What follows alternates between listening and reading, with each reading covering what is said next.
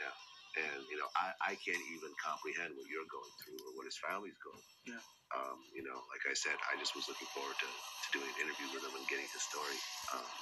You know, but it's one of those things, man. Like, the longer you do it, the more you unfortunately have to see this type of thing. Yeah, it's heartbroken, you know, especially from me and my side and my team, just personally affecting. Just been doing the music and just doing this management and being executive, dealing with Melly's situation, been dealing with this situation, dealing with a lot of my artists' situation. They just make me just sit there and realize that, yo, I gotta work harder, I gotta work smarter to give some of these guys a better outlet to where they don't have to put themselves in those predicaments. Maybe change the clubs, maybe take less bookings on shows that's not as effective. So now I'm really rebranding my mind so I don't have, it's not like you can't just come and say, yo, I need a show for this much and I'm just gonna set it down. Like, I'm gonna look at it and break it down and see if it's gonna benefit the artists as much as their security, guard. It just gotta make sense, because I think artists are a big target. Yeah, big targets.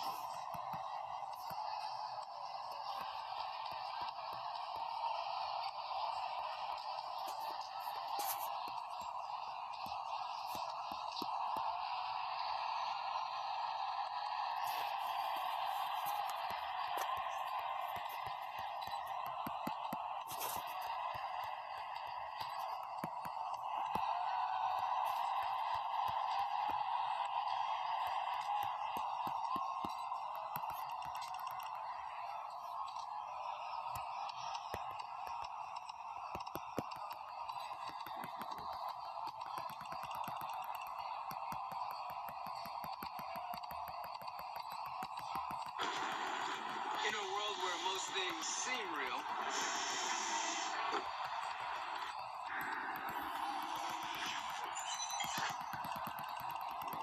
Dr. Dre is out of the hospital after having a brain aneurysm. They got some wonderful. They don't play out. Puppy's house is robbed. Yeah. In Malibu. Oh, yeah. Like, really robbed. Damn. Same LA, the dangerous city in the world right now. Yep. That's why I say the gated community. You know, I mean, you can rob my house, you gotta make your way out. Yeah. And get past all the gun pads in the house. I mean, listen, if you pull it off with all that, you deserve whatever you get. That's You gotta do a lot. Yeah. You gotta do a lot. Bobby Shmurda is out of jail. Congratulations to my nigga Bobby. You know, he's also one of the leaders of the Dark Skin Committee. I'm shocked he stayed in jail that long. For real, I think being that dark, just close your eyes, close your mouth, and walk the fuck out at 9 p.m. He could have been out 6 years ago. We're in LA. Everybody's happy. Lady Gaga got her fucking dog back. She said, no question asked, $500,000. Fuck them nigga that got shot for the dog. Just give me my fucking puppy back. Selfish motherfucker. You know, the mother in the hospital dying next to fucking Tiger Woods. I hope he gets better. Tiger Woods, last time we seen Tiger Woods hurt, his ex-wife was beating the shit out of him for fucking bitches. So, you know, besides that, the year's going great. I'm happy I got a podcast, and let's talk about that. Are you guys going to get the vaccine? You know what? Once the vaccine become 100% effective, right now it's 97.5.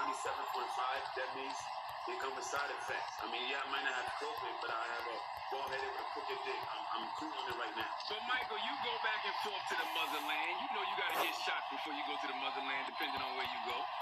Right. I will only take it if it's mandatory. If I cannot travel home, I won't take it unless I have to take it. Now, you recently went home when you brought your girl with you. How was that experience? Nah, that was good. It was fun. My mother wasn't expecting her. So what I did, my mother actually came to the airport to meet us. And she came to the airport. I said, hey, Mom, look, it's my girlfriend. You know, she probably like, where the hell you find this old Chinese bitch from, right? Well, she's Cambodian. And then my mom wanted to take a picture. My mom took a picture, and then I remember I took the picture. I looked at the picture, and I posted on IG. It's probably one of the first time I've had my girlfriend with my mother in the same picture, and probably after. I've never taken a picture of any of my girlfriends with my mom. So I look at this picture, I'm like, damn, Here's the titties I'm sucking now, and the titties I used to suck all in one together. So it was great. Hey, We went to the. Does your mom like her? My mom is 77 years old. At the end of the day, she just want me to be happy. So I could be with a beautiful bitch and she don't care. As long as I'm happy, that's all that matters. so she must be the one if you let her take pictures with mom, right, Michael? You know what? She's I think she's a one. 100% think she is. She's a lot of fun. You know, she don't give me a headache. She don't bother me. She don't stress me out. And that's important for a man, you know. Then she's not doing her job. Great answer. That's why you single, Angie. What race is she, Michael? Cambodian, he said. The Cambodian. Oh, okay. Listen, you said that you're doing the podcast, right? Because you want to talk about current events. Why not do a stand-up special? What do you mean, my podcast? No, like why not? Why the podcast over doing a special or something? It sound like a bunch of wormy mothers sitting down just talking about nothing. You know, I'm on some. But I think from watching it, after this, at least the first I've done, I think it definitely put me in this mind of being able to tell a story. I had no idea I could tell a story without actually listening to myself.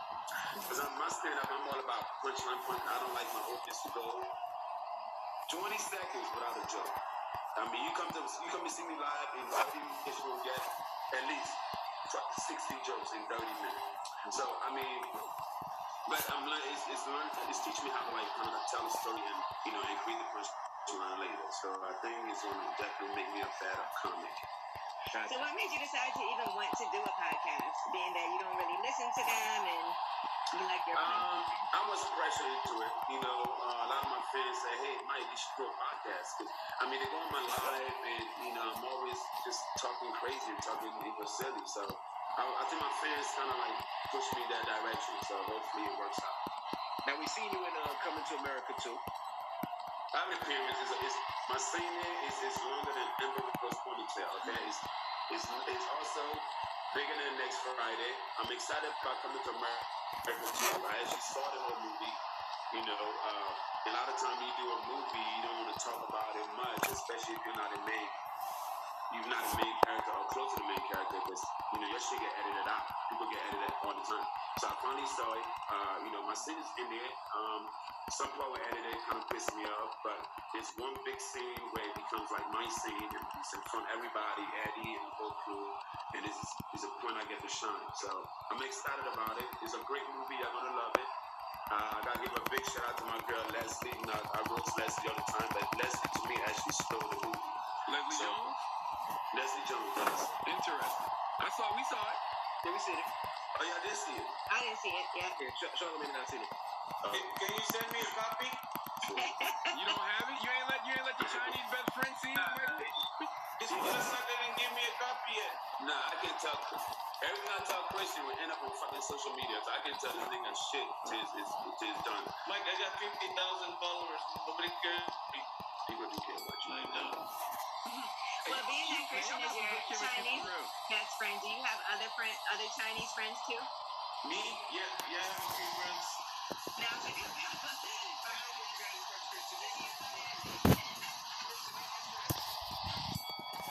Now you guys are my friends. Charlamagne's are my friend because he's our boss. I'm not y'all boss, I'm y'all partner. That's what I'm talking about, man. Hey, congratulations on that. Thanks for having me on board. I really appreciate that. I don't know. I think my producers got in touch with I forgot the girl's name. Dolly. Who? Dolly Bishop. That's right. Yeah. And I think I met her during like the whole Wildin' Out. Yeah. Yeah, I mean, you can't have the black effect without having Michael Blackson black ass on it. Of course not. Hey, y'all, is there anything else y'all got plans to do, you and Christian, like Rush Hour 4 maybe? Yeah, I think they were like 5. When I did it to Rush Hour 4. It's potentially, I'm looking to do maybe a reality sitcom.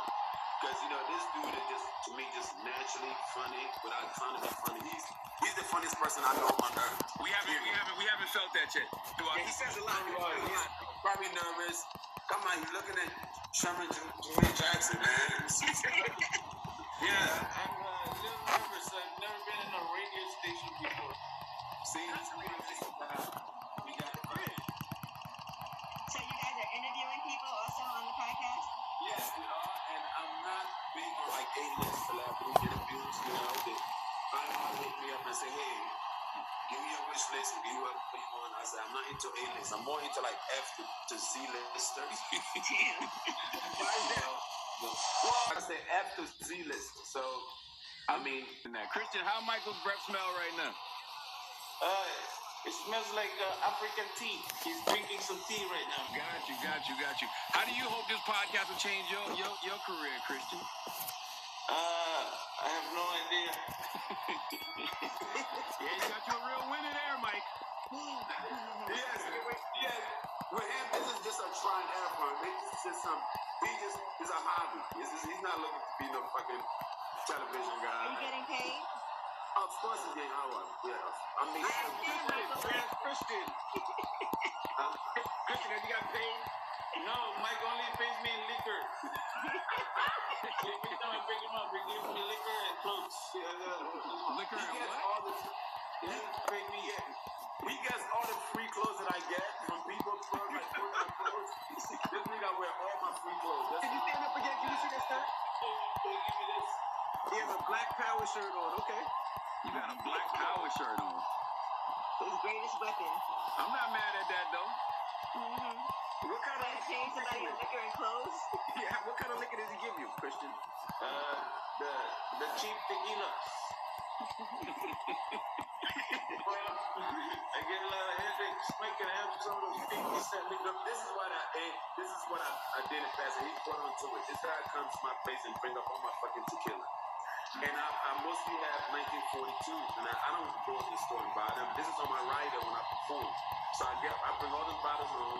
I got tired of this nigga drinking my expensive tequila, so what I did, I emptied out a bottle one time when I got a cheap tequila, poured it into the 1942 bottle. All of a sudden, I started getting headache and saying, Mike, what is this? I had to explain to myself and tell this nigga, I've been tricking you, motherfucker. You've been drinking $15 tequila in the 1940s. I've had diarrhea since last Easter, sir. When are y'all not together? Nah, he has a lady and a baby, and she keeps him at the house. So she only let him out of the house when we have to shoot a show, or he picks me up from the airport. He picks me from the airport almost whenever I fly into LA. Does she feel weird about you being around him and all these women twerking? She doesn't know that it's a twerking podcast. She thought it was like just a bunch of people talking. I mean, technically it is just a bunch of people talking, so you're not lying. Christian, do you call Michael your African best friend?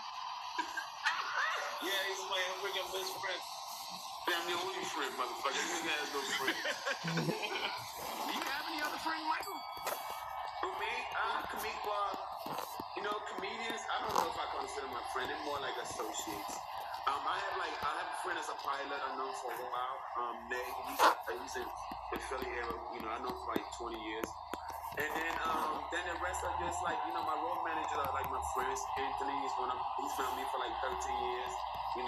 These are good friends. If I was to get married, I'm just trying to think of my groomsmen right now, pretty much. Yeah. Oh, so you're thinking about getting married already? Oh, AG. Wait, you brought it up. I'm just saying, if I decide to, when I do, Charlamagne, you're my friend. I know you for over 10 years. That's true. Longer than that, actually. I remember when I used to work with Wendy and used to do Caroline's Comedy Club. Yes, right. You was Wendy's assistant on the radio show. Yeah, I was like the Chinese best friend to her. I just wasn't Chinese. Yeah. So whatever it is to you, I was the Wendy. That's Wendy's friend? Yeah, they go way back. you know Wendy Christian? Yeah, I know Wendy Williams. Me and Michael Blackson was on her Hollywood Star. Yeah, we went to Hollywood Star. We went there. Yeah. Oh, really? What's your name? Yeah. Oh, that's beautiful. What'd you think of her? What about something like, would you address, say, Jerry Vernon calls him coronavirus? and insulted him on the court. And this whole discussion about racism against Asian people has come up. Is that something, a topic you guys would talk about? You know what? Usually I would have them do research on what's current, you know, because I'm actually too busy to do research, and then I'll try to look at them and make a joke about it. But yeah, thank you so much for letting us know. What? It's a good topic. All right. Mike, I think your Wi-Fi might be delayed. Mike's Wi-Fi. Is it delayed? No. The only delay on this interview is you, Christian. You don't believe. My goodness. You know, the Mars rover has better Wi-Fi than Michael Blackson. The Mars rover. What? Well, All We're right. gonna research that. Christian and Michael Blackson. I can't wait for this podcast. Everybody go get break one. make sure you subscribe to the No Filter podcast on the Black Effect iHeartRadio Podcast Network, available everywhere you listen to podcasts. It's out today. All right. Christian, who's your favorite rapper, Christian? My favorite rapper is that guy Drake that looks like you. Drake don't got that beard though, Christian. Oh yeah, that's right. Yeah, he does. He does know. Oh, Drake's is real though. Mine is real, Christian. Don't listen. Michael, you think Envy beard real? What? Nah, it looks like it probably like some Gorilla Glue shit. Bye, y'all. Christian, Michael Blackson is the Breakfast Club.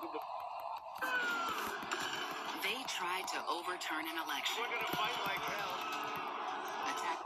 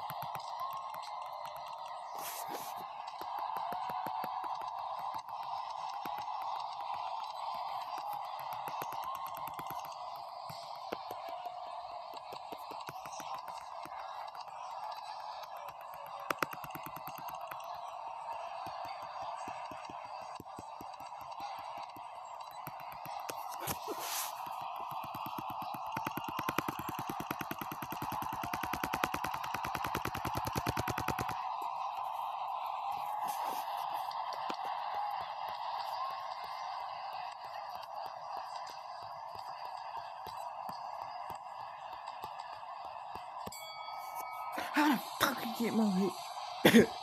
Hell no. I got more hit. No goddamn look like going there, man.